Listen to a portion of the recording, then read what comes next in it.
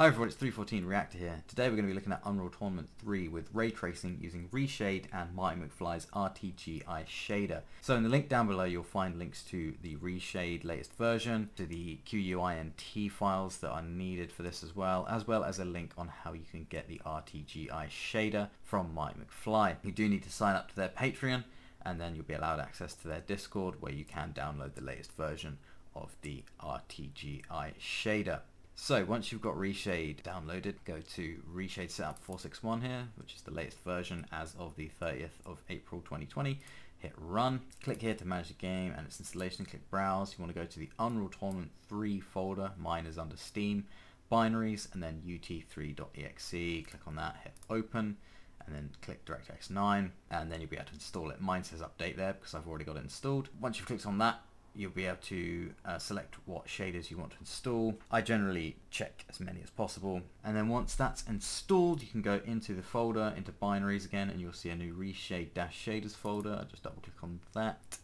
And then what you want to do is to get the qUINT master.zip, open that up, and you want to drag across the shaders folder into there and just replace whatever's in there. There'll probably be nothing to replace for you, it's just I've already got it installed in here. And then you want to go to the latest Reshade beta and then do the same there, drag textures and shaders over.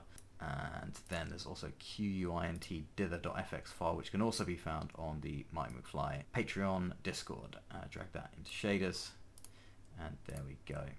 There's also one other thing that I realized needs to be applied for this, and you'll want to use something like NVIDIA Profile Inspector, which I'll also link down below. Equivalent isn't necessary for AMD because I believe this effect is only through NVIDIA. So you want to go to here, Unreal Tournament 3, and what I realized is that the ambient occlusion usage under the NVIDIA default setting is enabled. So it'll be giving ambient occlusion through the drivers. What we want to do is disable this because we're going to be using the ray tracing global illumination to do the ambient occlusion shading. So you want to make sure that the ambient occlusion setting is off. So you want the usage disabled and the ambient occlusion setting to off, hit apply, and then we can start up the game.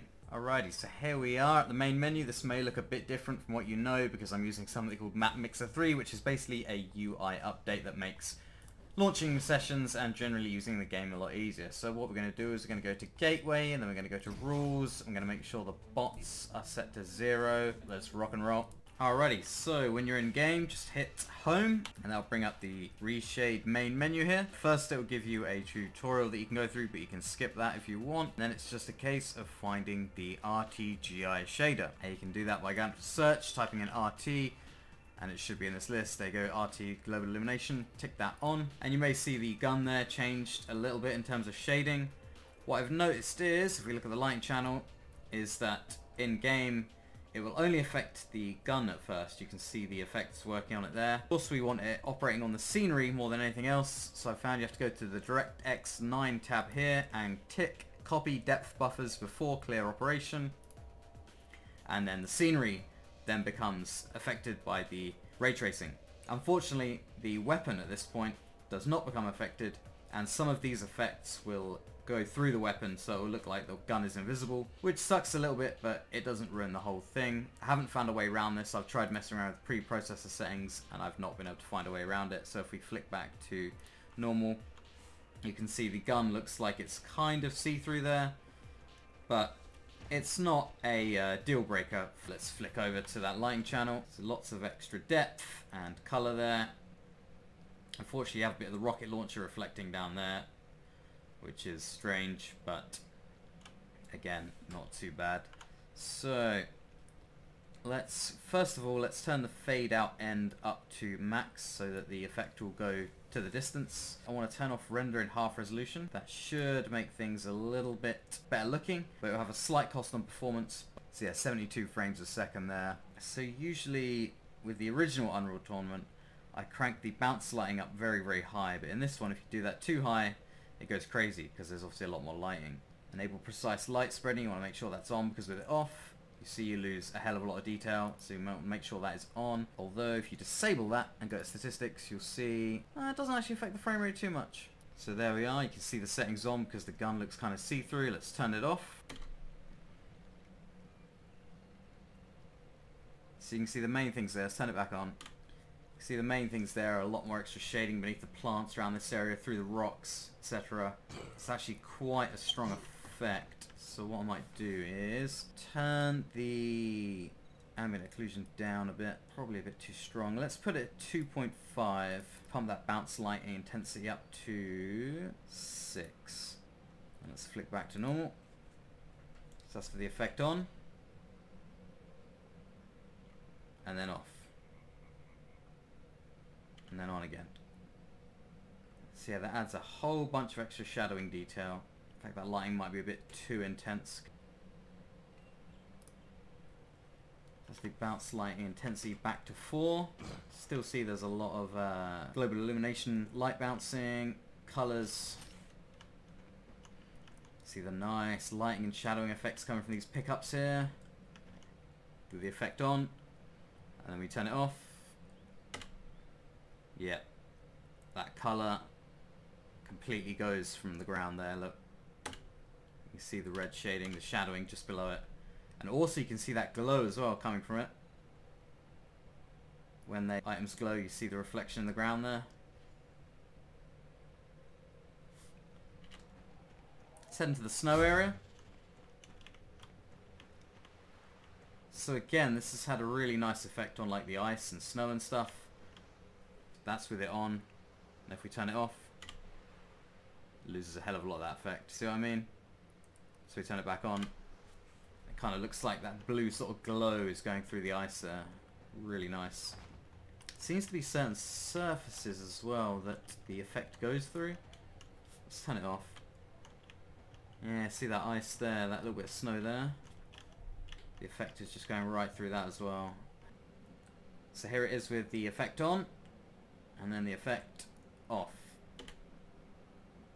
So yeah, the settings for that are maxed out ray length, ray amount I've left at default, ray step amount is at 20, I've turned off render and half resolution, enabled precise light spreading, set the ambient occlusion intensity to 2.5, and set the bounce lighting intensity to 3.5, and I've got the fade out at 0 and the fade end at 1. If anyone knows about the see-through weapon there, and if that's fixable, please do let me know. So something I have noticed is that the ray length isn't necessarily a more is better affair. So if we have a look at the lighting channel here and we have a look at the ray length, if we put it up to 20, kind of starts to overblow the effect, whereas if we turn it down a little bit, kind of brings those effects a bit more to the forefront. So we turn down to 14, we're seeing a lot more stronger effect there.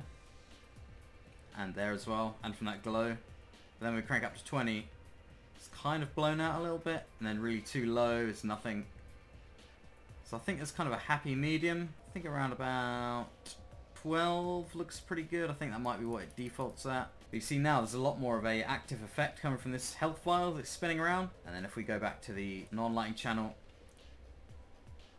you can see the effect is a lot more noticeable as it's spinning around there. And if we turn the effect off overall, completely gone, and then back on, really nice effect.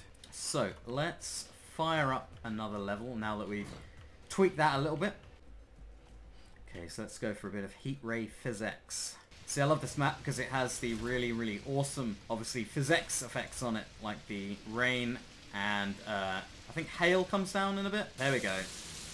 Love it.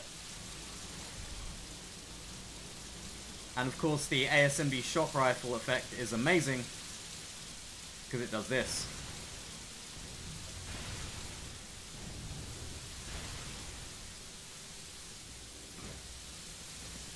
So you've got the little ambient occlusion shadows from all the particles falling down. Got some nice lighting coming from the shock rifle there. So you've got a lot of extra detail being added here. Let's flick back to the normal channel.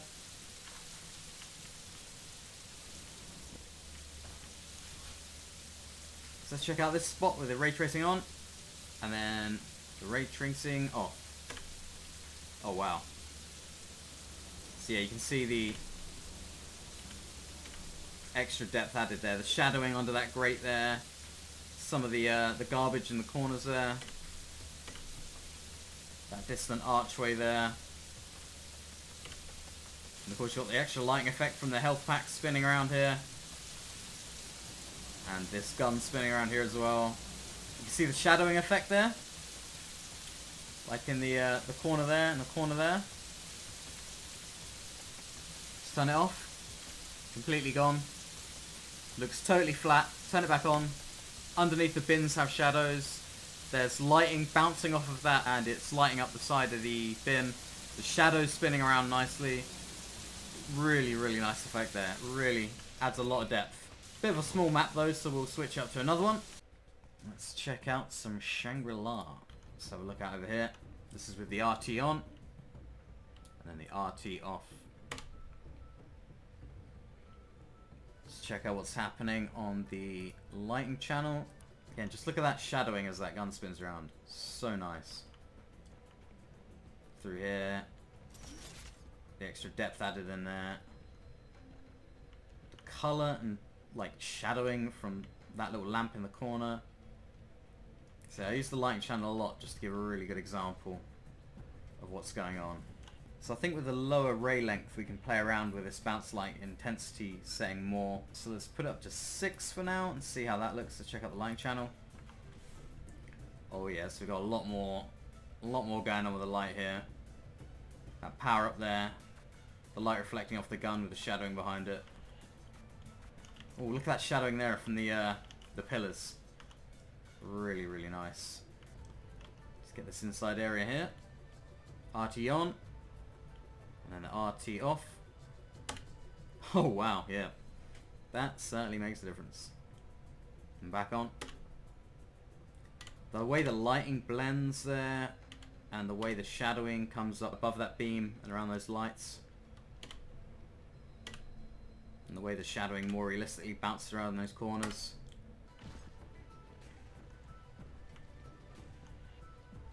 Get that nice glowing effect from the pickups again. So let's find another level to check out. Ooh, let's have a look at Omicron Dawn. Let's have a look at the flag. So in Unreal Tournament, when I'm running Rtgi, the flag has a really nice effect to it. Looks like it still has that here. You can see as it's waving around the light affected on the floor there with the shading. And bounce lighting off of that. And you turn the RT off. Completely gone. And then back on. Really nice. Here we're on the actual outside of the station. Reminds me of the Fortress of Doom a little bit. Let's get a nice shot here. Let's turn the RT off. Oh yeah. Back on. And this distant bit out here with the broken moon. RT off. And then back on. Let's check out a vehicle Ctf map. Okay, so here we are on Necropolis. Now this has some really interesting lighting effects on it. So this should be very, very nice. So this is with the effect on. I think you can see quite a lot of ambient occlusion there through the buildings and the distance and the foreground, extra shadowing and the light glowing. Let's switch it off. Yeah, again, completely flat. You see the like color blending in the windows area down the left there. When I switch it off, it looks a lot more artificial. Like even the textures look more artificial. Like it looks less like glass. When you turn it back on, it looks a lot more natural. Blends a lot more naturally, that light and shadowing. So let's check out this area. RT on, and then let's switch that off. Oh wow, yeah. That looks a lot better. At least in my opinion. I imagine some people may want to tweak it, but I think that looks really nice.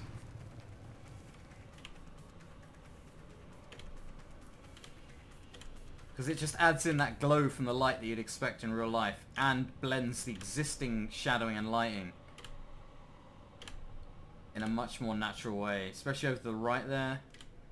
The way that shadowing kicks in and mixes more with the light. So I've loaded back up into Spectator Mode here. As you can see in Spectator Mode it works just as fine as it does normally.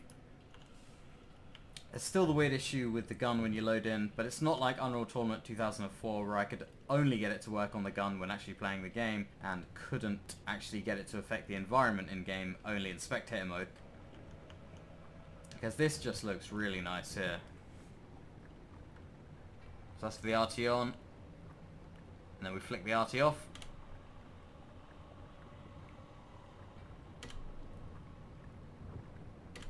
Again, that the lighting and shadowing looks so unnatural with it off.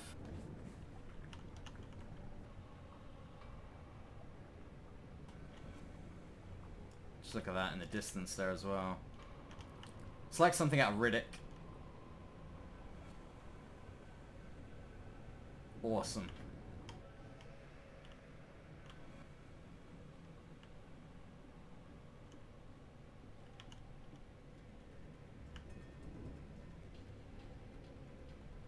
I think that may just be my thumbnail. Although you already know that by now.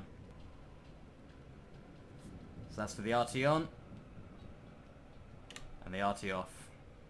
And that distance left part there, when you switch the RT on, you see an entire shadow gets added behind that building there, just in the distance. Alright, so let's check out one last level, and that's going to be Suspense Necros. So here we are in Suspense, the Necros version. Let's turn the RT off. And back on. Let's check out this area down here. It's the RT on. And the RT off. There's lots of extra shading around those two parts of the bridge there. A bit more subtle than I expected because I think it's less of a well-lit map. But the ambient occlusion certainly makes a difference. As you can see when we turn it off, it looks a lot more flatter.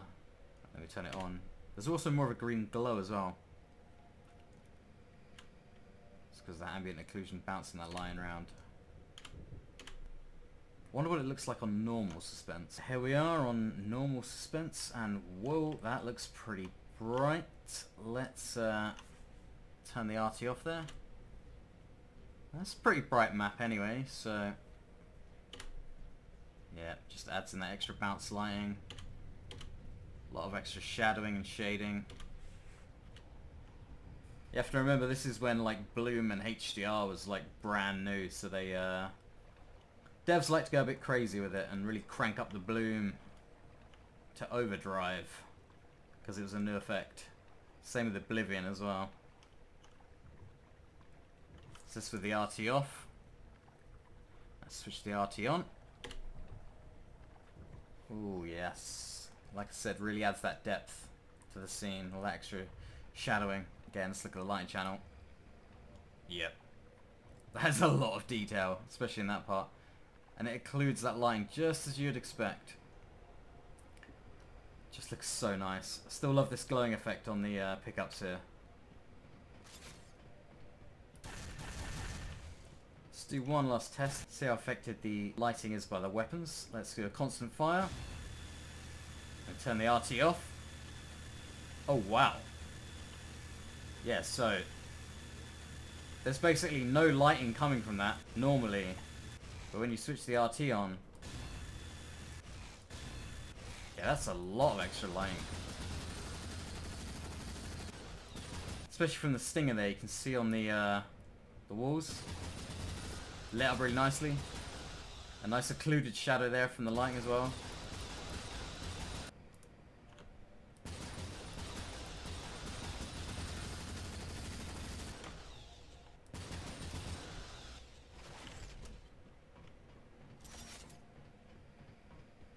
So I think that looks pretty amazing. It could do with a little bit more tweaking, just to get some of those effects toned down a bit, get them a bit more under control. So that was MapMixer's Ray Tracing Global Illumination Shader on Reshade, running on Unreal Tournament 3 from 2007. So if you have any issues getting it set up with the instructions I've given, please do feel free to leave a comment and I'll try and help you out. All the links should be in the description. Stay calm and play Unreal Tournament 3 with Reshade. Hope you're all staying safe. Please do like and subscribe. Thank you for watching, and I'll see you in the next video.